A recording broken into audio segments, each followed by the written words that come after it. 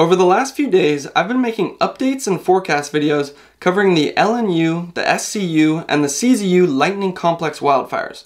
And there have been a number of questions that have repeatedly popped up, so I thought I'd just sit down and try to answer these questions for you guys. The 4 questions that we're going to be diving into are: why are CAL FIRE's resources spread so thin right now? How did these wildfires get their names? Why is low humidity a bad thing for wildfire? And how do the fires we're experiencing right now compare historically with fires in the past? So first, let's dive into why are CAL FIRE's resources spread so thin right now? And there's really a number of reasons for this, but I believe the biggest one is just the sheer number of fires that they're fighting right now. Looking back, this all started Sunday and Monday when a tropical storm off the coast of Mexico basically just funneled in a bunch of moisture and energy into California, creating thunderstorms which sparked hundreds of lightning fires from Southern California all the way up to the Oregon border. So it pretty much just makes sense that if CAL FIRE has to fight hundreds of fires all at the same time, their resources are going to be spread pretty thin. Now, the less intuitive explanation behind the thinning of resources can actually be blamed on COVID. I know that doesn't make a lot of sense at first glance, but just give me a second here. In case you didn't know, about 1/3 of CAL FIRE's non-seasonal personnel is actually made up of inmate firefighters. These are usually non-violent offenders who are paid $5 per day plus $1 per hour, and then every day they work, they get 2 days off of their sentence.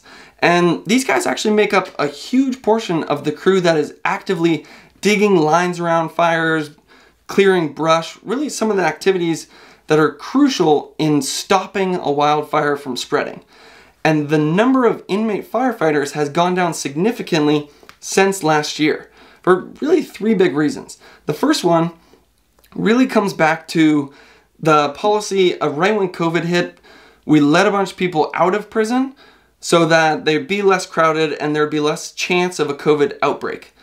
Now, a lot of the people who got released were non-violent offenders who are typically the people who serve on these wildfire crews.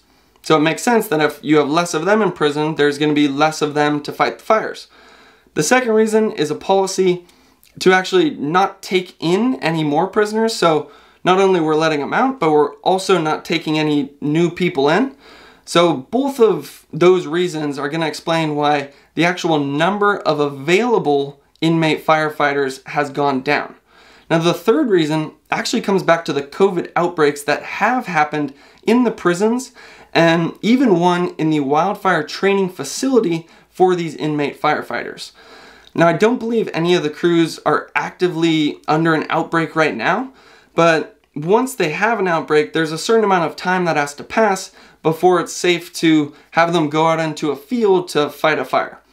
Now, when it comes down to the exact numbers, it seemed like every source I could find was disagreeing with the last source I read on the exact number of inmate firefighters and what it is actually deployed in the field right now. The best one I could find is last year we had 2,800 inmate firefighters, and this year we had about 2,000 available, and then I couldn't find out how many of those 2,000 are actually deployed to fires right now. If I figure that out, I'll let you know. So that's really the main reasons CAL FIRE's resources are spread so thin right now. Again, the big one though, there's just a lot of fires going on right now, so I can confidently say though, CAL FIRE is doing everything that they possibly can, and they are using every resource that they have. Now, the second question we're going to get into is, how do these wildfires get their names, and what do the acronyms mean? Typically, wildfires are named by the dispatcher or the first crew to get to a fire, and they'll typically name it after a road or a nearby landmark. So I believe the campfire and the car fire were both roads nearby the ignition point of where those fires started. Now, this case that we're seeing right now is a little bit different because it's not just one fire. We're calling them complexes. And if you don't know, a complex is basically when you have multiple fires all kind of under one jurisdiction. And that's actually how they name the fires. They name it after the unit that is in charge of that complex of fires. For example, I think the Napa Sonoma fire right now is actually made up of 20 different fires. So the LNU, Lightning Complex, stands for the Lake Napa Unit. The SCU stands for the Santa Clara Unit, and the CZU stands for the Santa Cruz Unit. I believe they picked CZU just not to confuse people with the Santa Clara Unit. So that's basically how these have been named. Now the next question we're going to get into is, why is low humidity a bad thing for wildfire? Now this was brought up because someone said, well, whenever there's high humidity, it seems like it's really hot out, so wouldn't high humidity be bad for wildfires? And this is actually a pretty good point and a valid question. And if you've been watching my update and my forecast videos, in every single one I go into the 3 wildfire factors wildfire weather factors that we look at when trying to forecast how these events are going to change in the future.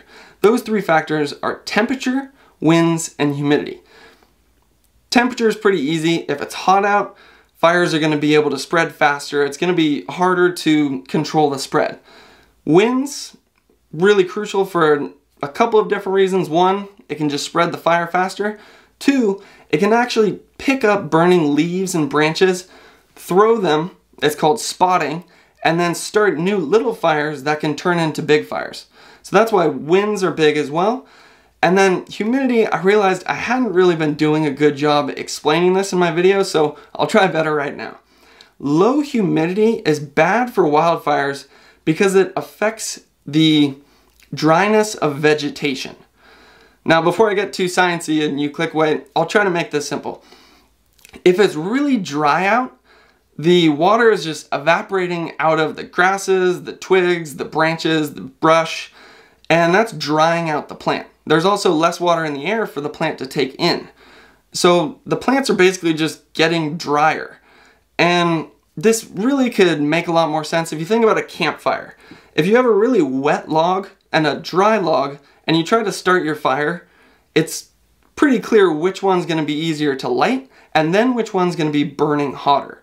So that's really the big reason low humidity is a bad thing for wildfire, because it dries out the vegetation, which makes fire spread much faster and hotter for that matter. Now the last question, how do these fires compare historically with fires in the past? As of right now, unfortunately this is going to change probably by the end of the day, but as of right now, the SCU Lightning Complex is at 230,000 acres. This is putting it at the number 7 largest wildfire in the history of California. The LNU Lightning Complex is at about 220,000 acres, putting it at number 9 on the largest wildfires in California history list. So that is not what you want to see, and that also ties back to why the resources are spread so thin right now. We have 2 of the top 10 California wildfires of all time burning at the same time. So all we can really hope for is that those numbers stay where they are, and CAL FIRE can really just tackle this problem, and the fact that it'll just be as bad as it gets right now. Thank you for watching, and if you have any other questions, please post them in the comments, and I'll maybe make another one of these videos trying to answer them.